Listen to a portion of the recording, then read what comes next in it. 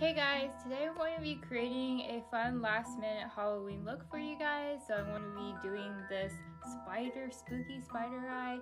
All credits go to this makeup artist, and yeah, let's get into it. So first things first, I already did a smoky eye as the base, and I'm just going to be working on the spider eye in this video. And I can list out all of the different makeup products I use to create the smoky eye, but this is like the main centerpiece of what I've been using, the ColourPop stonecoldfox palette. Okay, so I'm switching over to voiceover, but I started off by using the color rumor mill within my ColourPop palette, and I used a precise angle brush to draw and sketch out the legs. I could have started using black, but I'm not too confident in my artistic skills, so better to be safe. So after that looked like it was in a good place, I then dipped into Rock Bottom, which is the black shade, and I traced over the spider legs. After that, I dipped into Dreamful, which is this white shade, and I added these white dots.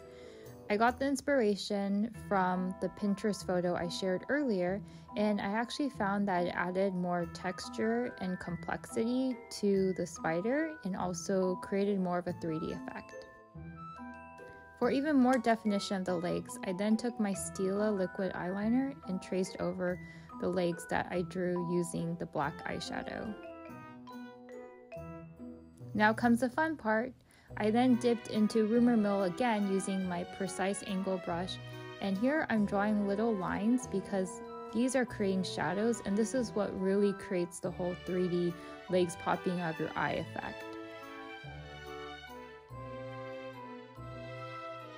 Voila, this is a finished product. I think it's a good last minute, pretty easy Halloween makeup look.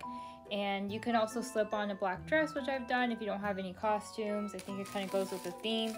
I also got some accessories from Joann Fabrics that I think would just make you look more festive. So I have this light up candy corn necklace, and I also have this light up pumpkin headband. So I think altogether you could do something similar to this and it would be like a good last minute throw together Halloween costume. But anyways, I hope everyone has an awesome Halloween. I might film another last minute easy look for you guys, but thanks for watching.